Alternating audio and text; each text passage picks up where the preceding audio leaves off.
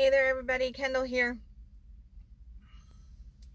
Trying to fix my hair. It's just not wanting to fix. It's all wild, wonky, and crazy, of course.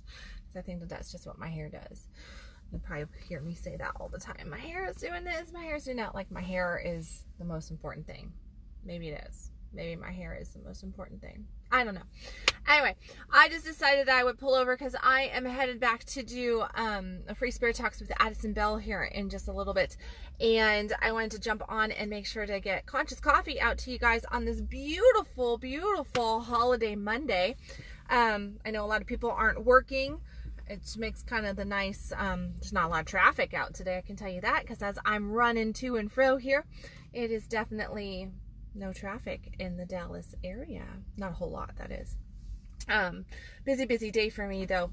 I was thinking about, like, you know, this morning I wrote an article about the thing that holds us back, that thing, you know, being our fear, our desperation, our neediness, our fear of not obtaining all that we desire, all that we want, our goals, our dreams, you know. And just a lot of it comes down to, well, if I don't get what I want, then what will people think? What will people say? You know, and this whole fear of just like, what will happen? Like the world is going to be over. It is this massive leap of faith that we have to do in order to achieve our dreams and our goals. And the leap of faith is to not have such a neediness for the things that we so desperately want. So there's the gist of the article if you haven't read it yet. I do encourage you to go and read the article that I put out this morning. The picture that was taken, we snuck a camera in. We were down in Mexico last week, and that picture is from the Riviera Maya, the Azul area of Mexico, and we were up on this great big water tower with 4 humongous slides that come down. It's brand new at this one place that I love to go when down there, to go snorkeling and everything. And we have been snorkeling with Stingray out in the ocean, and we've been doing all this other stuff, but we went up on this tower that's just been built in the last 3 years since the last time I was there. And you're not supposed to take anything up there. You're not supposed to have shoes, you're not supposed to have sunglasses, and you're most certainly not supposed to bring your cell phone. Well, my beloved, he manages to sneak things in the strangest of ways. I don't know where he hid his phone, but he did get patted down to go up to this thing, and they did not find his phone. So let's just think about where he possibly had his phone. He claims it was in his pocket. I don't know what pocket he was talking about, but he did manage to get some beautiful pictures for me, and that picture was taken up there. And you know, that right there, I was listening to some of the people before they went down the slide. There was a couple people that were scared to death. They go way the heck up here on this tower, you know, and then they got up there and they were like, no, I'm not going to go down. And it's just going down the slide, and then you land in water, and they have lifeguards down at the bottom just in case you hit a little bit too hard or get, you know, unsorted underneath the water and everything. And it made me think back to 3 years ago when I was at the same destination, same place with a lover of mine, different lover, same destination. And we were running around and hiking, and there was this cliff. And he, of course, loved to jump off cliffs. He's one of those guys that I definitely attract men into my life that typically love to jump off of things and scare me half to death. And he was jumping off of everything. And of course, he jumped off of this cliff. Now, the cliff is not that big of a cliff. My ex-husband, he watched the video that I posted on my private Facebook, where it's just limited to like grandma, grandpa, aunts, uncles, and my children and a couple really close friends. I posted the video there, and he was like, you know, I can't believe, you know, like that's such a big deal. He's like, I watched that video. I was like, yeah, it's not very far at all, though. Why is she making such a big deal of it? And then I remembered your fear of jumping into water. And I had this massive, massive fear of jumping into water. Like it is absolutely astronomical, this fear. It is like I'm being thrown out of an airplane without a parachute fear. Like I'm going to go smack and just not ever, you know, I'm not going to survive it. And 3 years ago, I came up on this cliff, which is like 14, 15 feet. It's not, it really, I mean, logically, I know that this is not that big of a cliff. And then there's 10, 12 feet of water to go into, and I don't weigh that much. So I'm not going to like hit the bottom and kill myself. You know, and they have it set up where there's this safety parameter, and they've got a life, you know, a guard down there as well. So just in case, you can't distort it underneath water. He's there to save you, right? And it's done in an area where you're not going to hit rocks. There's no like large predator fish there that are going to eat you or anything like that. So it's sheer goofiness on my part that I couldn't do this 3 years ago.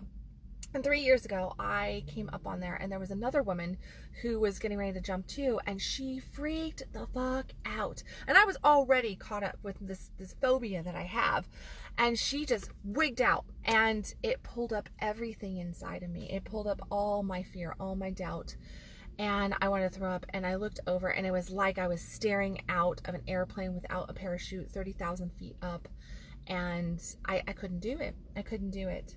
And I remember my lover, the following week, he was reading a book. He was on his way to Alaska, and he was reading a book, and he took some notes out of the book and sent it to me. And it was a spiritual based book from an author. I don't remember who it was, but this man was talking about that he had come up against something just like that, where he was getting ready to leap, and he was standing up on this cliff with some buddies of his, and they were doing cliff diving, and he was terrified. He was absolutely terrified, and something inside of him told him that he needed to do this, because this was really truly taking that step, that leap of faith, and knowing that God had his back.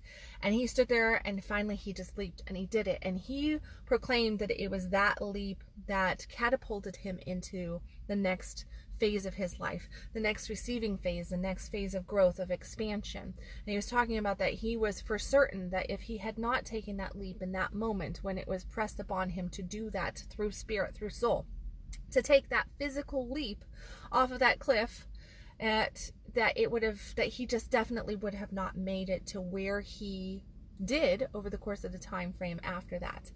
And when I read those words that my lover sent me 3 years ago from that book, I felt about this big. I felt like I had sacrificed my whole life. And there was a whole bunch of changes that have occurred over the course of the 3 years in between that moment and the moment of last weekend. And I look back, and some of it I go, I think, I don't want to prophesize or make assumptions or anything, but there is definitely this feeling from my soul that says, if I had taken that leap back then, what could have potentially happened over the course of time? Like, where did I shut myself down over the last 3 years because I didn't step into that faith right there in that moment when it was pressed upon me in that moment? Why didn't I do it? And I allowed fear to conquer me instead of me conquering fear. So it was vitally important to me, let alone it was on my birthday that I chose to say, F fear, I'm not going to allow this to hold on to me anymore. And I stood on that same cliff and felt all the same fear and wanted to throw up. I wanted so badly to back down, And no matter what, I just decided, no, I'm doing this. And I jumped. And I did it. And here's the funny thing, my ex-husband saying, well, it wasn't that far, but I know that I'm proud of you. And he told me, he's like, I'm proud of you for overcoming that, because I know how big that was for you. Like, jumping off of 5 feet would be a big deal for me. And 15 was, like I said, 30,000 feet up in the air without a parachute would have equated to just about the same feeling. My message to you guys today is that no matter how big that leap is, it might be small to somebody else because they've done it, because it's not a big deal to them. But if you're taking a leap in faith, it's a big fucking deal to your growth, to your expansion, to your receiving, to your ability to be all of who you truly are. And nobody out there can ever tell you who you really are. Nobody out there can ever really just, proclaim that you are less than or not good enough or being silly or being naive or being stupid. When you come up on those cliffs in life and you feel soul, you feel spirit, you feel God pushing you to take that leap of faith. I promise you this, when you actually get a hold of yourself and you go, no, I am doing this. I am conquering fear. I will not allow fear. I will not allow everybody else's opinions, ideas, judgments, criticisms, to rule me. I will no longer buy into somebody else's beliefs of who I am. Instead, I will take this leap. I will leap in faith. I will leap in joy. I will leap into my future. Know that when you do that, that you really truly are leaping into a beautiful dynamic future, because what you get from it is so much. The power and force that you feel in your body, whether it is a physical leap like that, or it is a spiritual leap, or an emotional or mental leap, it all equates down to the exact same thing. It is called that blind faith, and you're not going to have certainty in it. You're not. You know, I can preach all damn day long about having certainty, but faith sometimes requires zero certainty. It just requires the courage to step off the cliff and to allow yourself to be embraced by God, allow yourself to be caught, allow yourself to be carried. And I ask you today, where are you avoiding the leap? Where are you stepping back from those cliffs in life? Where are you not just letting yourself fall in grace, fall in love into the arms of God, into the abundance, the joy, the everything that you truly want? Because I promise you that on the other side of that faith, on the other side of that fear, when you really, really push through, when you drop into that and you surrender into it, that's where everything just breaks free. That's where you meet who you truly are. You get to experience a new aspect of life, a new expansion of life, and that's where your dreams, your goals start to manifest. So where are you holding yourself back by not leaping into faith? On that note, make sure that you catch Addison and I later today with Free Spirit Talks, noon Central Standard Time. You can access that. It'll probably be streamed over here to my coaching page as well. If you're catching this on the replay, make sure that you catch Free Spirit Talks as well on the replay. If I've said anything in this Conscious Coffee that was valuable to you or makes you think of somebody, please hit the little share button. Help me get these powerful messages out to everybody. If you're interested in having a little bit of hand holding on that leap of faith, feel free to message me. Look in the comment section for the consult application so that we can get you leaping into faith, leaping into your dreams, your desires, into having that fuck yes life, because you're worth it. You are worth it. Your soul knows it.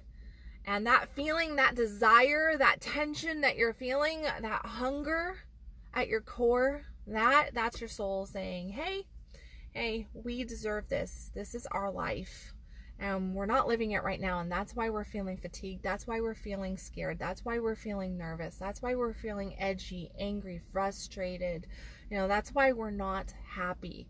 Yeah, that question, that virus question of why are you not happy? It's because you're not living your purpose. It's because you're not living in faith, and you're not leaping forward and living the life that you were born to live.